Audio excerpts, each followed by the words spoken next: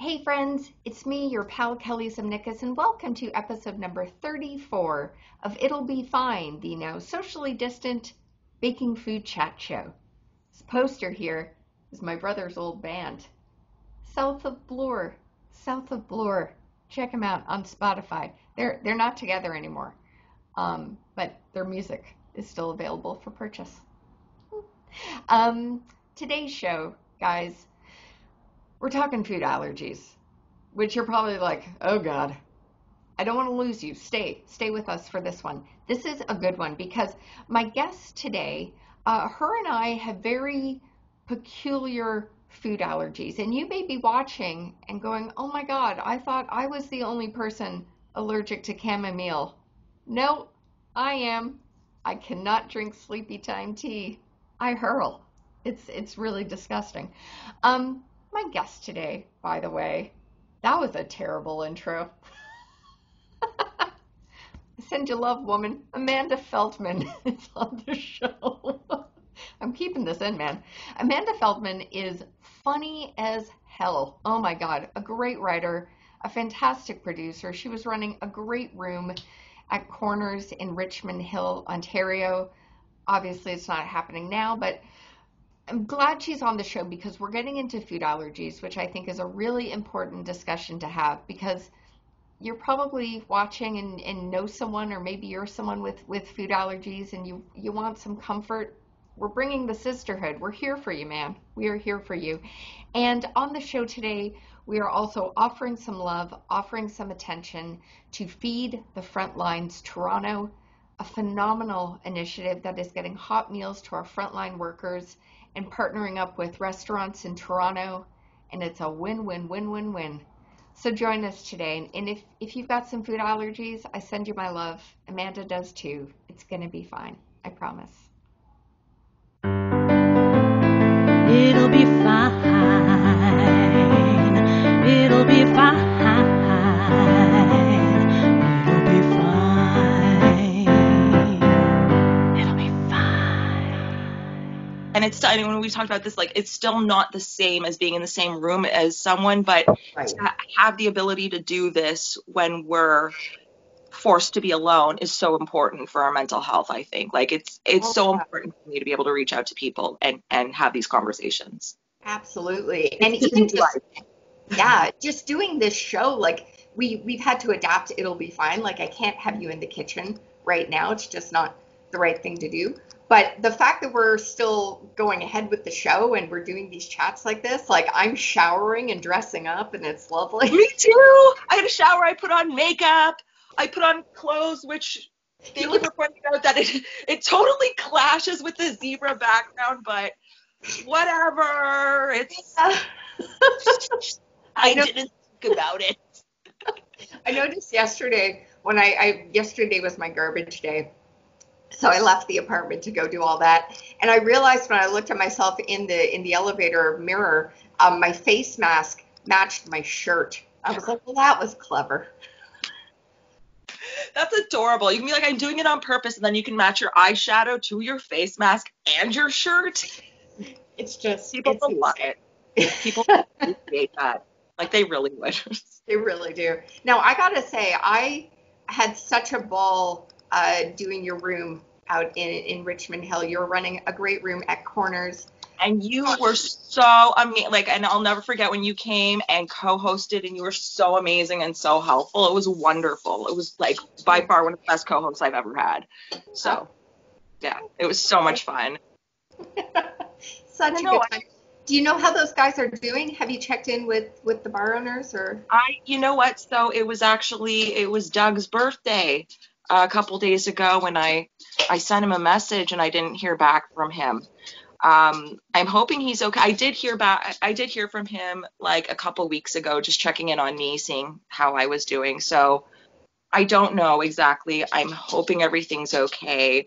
I do think about what's going to happen to comedy. Yeah. This and especially the other venues that don't have food, or like the other venues like that just do comedy. Like, right. You know, I am concerned about that. Yeah, most definitely. Whenever we are able, and it'll also be interesting too, like how comfortable people are with being in a room close together. Because, like if you think about the way the seating is set up at, let's say, the corner at John and Queen, or Yeah. even Absolute, which is a bigger room, you always try to get people like really close together, get that laugh, get up to the front. It's going to be interesting to see when we are able to do that again, how people are going to want to, but you never know. People might want to I be close agree. together. Well, no, I mean, I think about even in restaurants or large gatherings, Yeah. and just, I mean, it's insane, like, because this isn't, I mean, it's been compared to war. This is not war. This is okay. This is fine. This is doable. But Yeah. nonetheless, this is going to cause trauma. And I feel like Oh, there yeah. is going to be a level of post-traumatic stress disorder that people are going to have, just fearing other people around them and like invisible germs and all of that. Like I was already OCD before this. So I'm fine. But everyone else is in trouble, I think, right? Yeah, there's like it's interesting you bring that up because I wouldn't consider myself I wouldn't consider myself someone with OCD, but I do have anxiety. There is, and it has always been, a general level of complete panic in my brain and has been since I was a kid. So it's interesting how that there's some things that kind of already, I don't know, put you in a little prepared box where you're like, okay, mentally, I don't know. It's a very interesting time of learning of your strengths, your weaknesses. I think ultimately, if we can get out of this just a better person, like a more improved version of yourself, I Yeah. think you'll have made the most of this because it's kind of freaky. It really is. And I just like even just being able for people just to be able to maintain their sanity and their mental health after losing their routine and all the uncertainty and everything. Yeah. Yeah. And if they can figure out how to do that now, they'll be better in life in general at handling situations and stuff like that. So, Absolutely. Yeah, I'm a big believer that there's a big learning opportunity here. It is a horrible time to be living yeah, in, but there's a learning opportunity, either how you treat your absolutely. community member or, And sorry, not just for us, but for the government too, in terms of preparedness and what to do when something like this happens. I think and just, you know what, for us as well, in terms of preparedness and everything, because there's so many people, including myself, that kind of just live month to month and don't necessarily figure things out. And um, I, I had been being better at that before the pandemic. I have tons of canned stuff, so I was okay. But it is one of those things where you do realize that there are not inevitabilities, but there are things that you think will never happen and they could happen.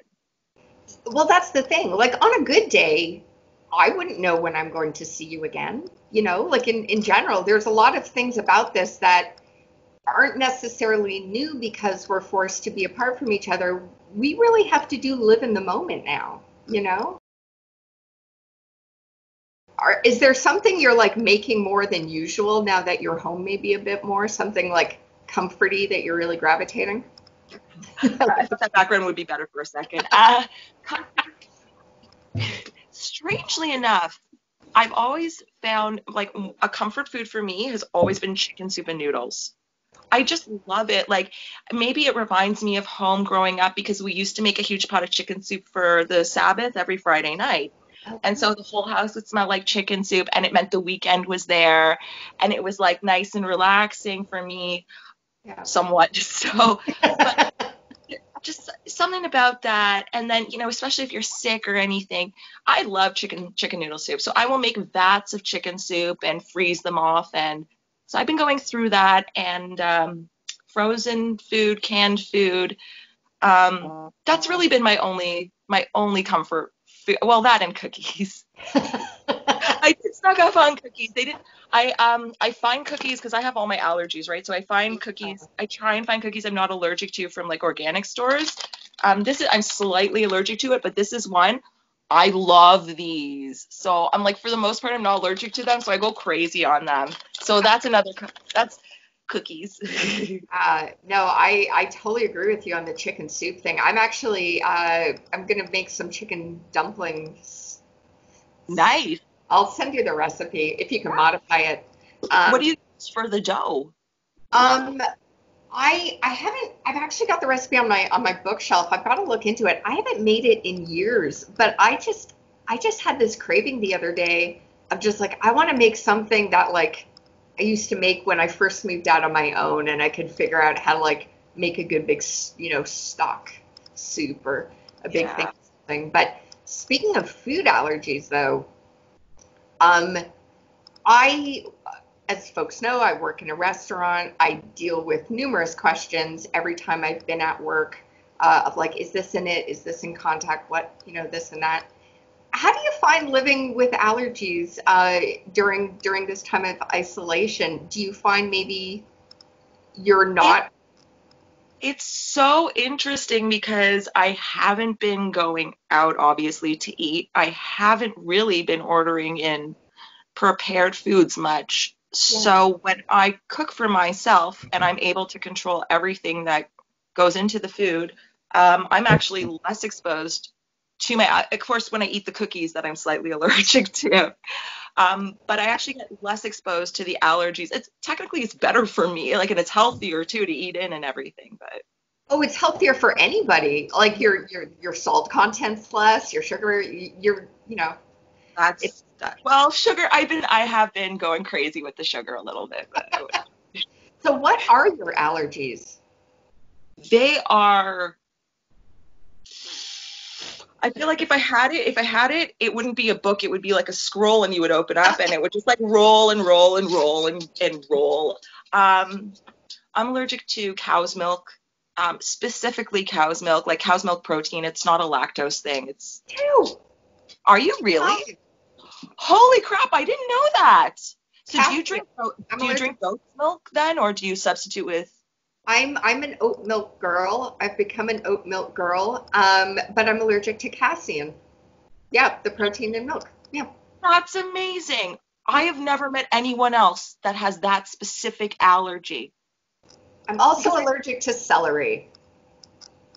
are you really? Yeah. Is it because of the nitrites in the celery? For me, it is due to something called cross allergic reaction. So if So it's cooked, is it still the cross contamination? I know I've heard of that. cooked is fine. I can't eat a raw celery stick. So it's weird because I have so many. Another one of my allergies is to nightshades. So I'm allergic to tomatoes. High five. Holy shit! Boom, boom, boom, boom, boom. And I used to love peppers and tomatoes and eggplants and all of it. Like I would throw eggplant on the barbecue with some like salt, and that was it, and I was in heaven. Um, but I did go. You know what? I had a wonderful allergist who unfortunately passed away. Oh no. He was such a nice guy too.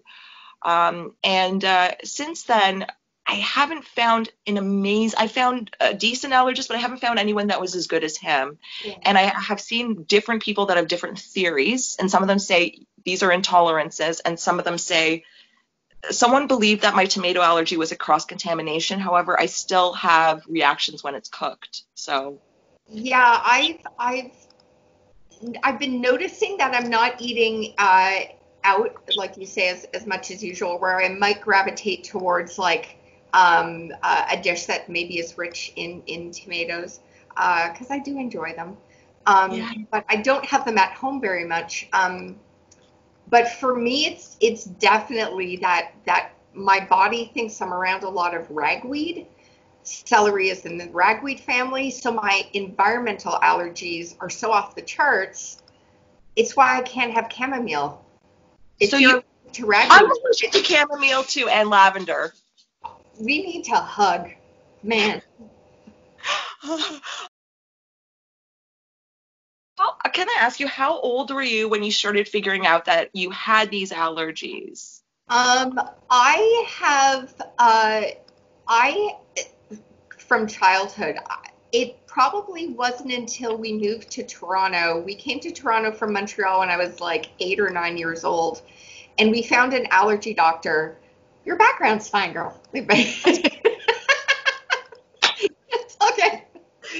pulling up my dress though. But I think I was like 8 or 9 when because I was a kid. I was in like grade 6. I had to eat, what is the alternative for chocolate? I'm missing the name. Carob. Carob. I was the kid in school who was like, have you had carob? See, for me, it was also grade 6. And it's where I started getting sick all the time, and I got migraines too. Oh. And at this time too, I'm really lucky that my father was a doctor who believed in food allergies because he had food allergies.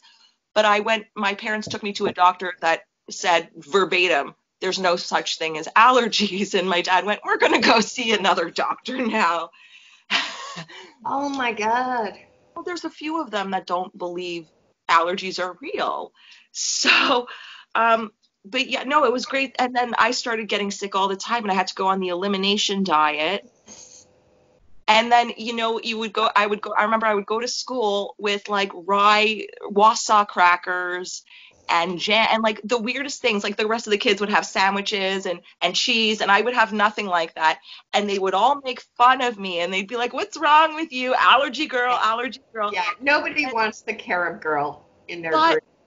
But did you ever, are you friends with any of these people on Facebook? Did you notice them start to post all these pictures of their gluten-free meals?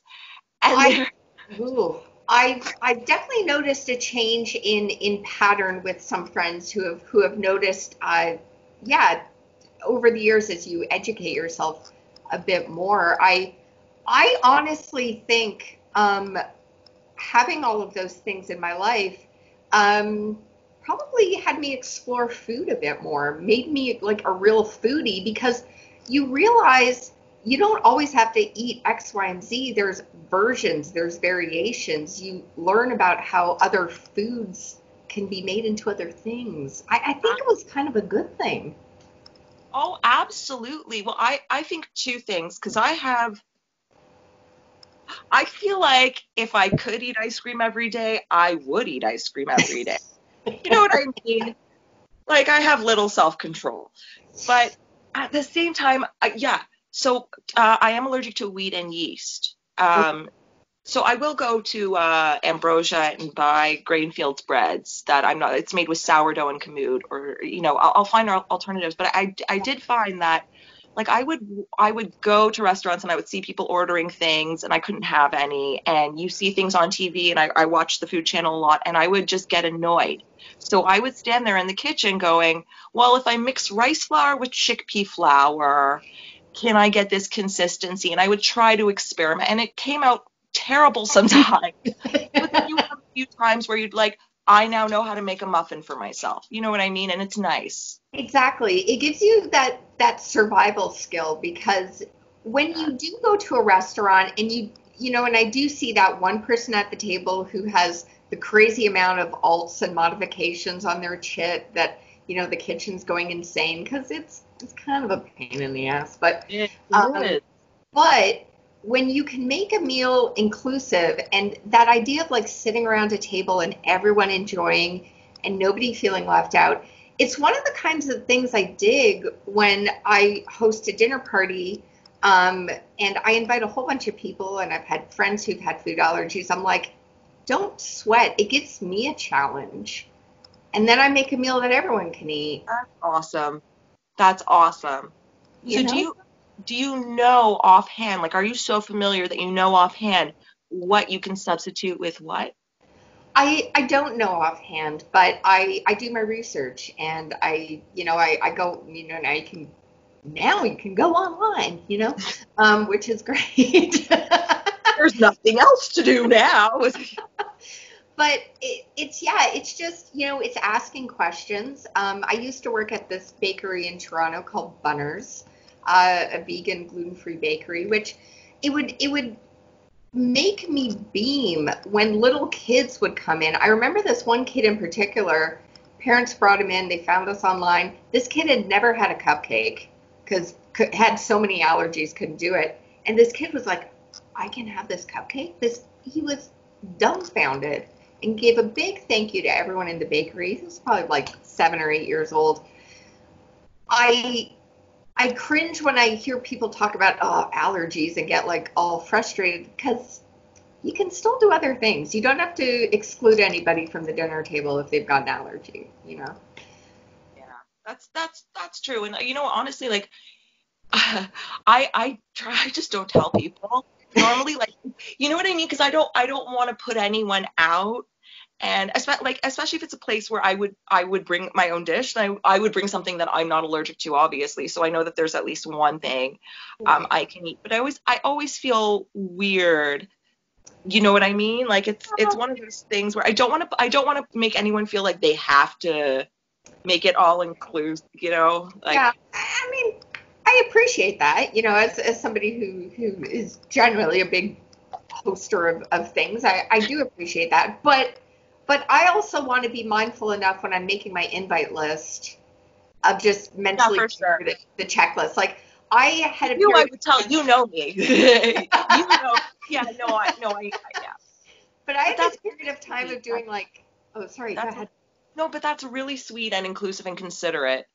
And then you have people that come and that are like, wow, like that's really amazing that I actually really feel like I belong here. Yeah, because having these intolerances, like the chamomile, the celery, you do sort of feel like you walk into a room like, yeah, you're going to ask the food allergy question. How much time do you have? Yes, yes. And then it's also one of these things where I don't know how to explain it. The second I start to make the list, I see the look in people's eyes like, how are you alive? And Of people that grew out of a nut and peanut allergy.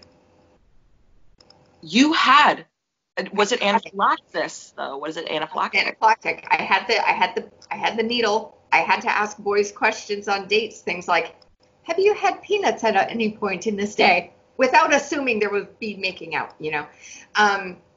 Oh my God. Yeah, I would freak out at the ballpark because I love going to see baseball games. I would panic when people would open the bags of nuts because you can take a reaction. I'll never forget, my friend went to an ice cream truck one time, got an ice cream, got some sprinkles on it, had an anaphylactic reaction because a fraction of a nut had fallen in with the sprinkles, Yeah, and it's yeah. it's terrifying. It's It, terrifying. I lived a great portion of my life in abject terror of a peanut or a nut coming anywhere near me. So I never did the thing after high school of like traipsing through Europe, traipsing through Europe because I was afraid of food. Well, I was afraid of being murdered, but food too. Yeah, I get that. But yeah.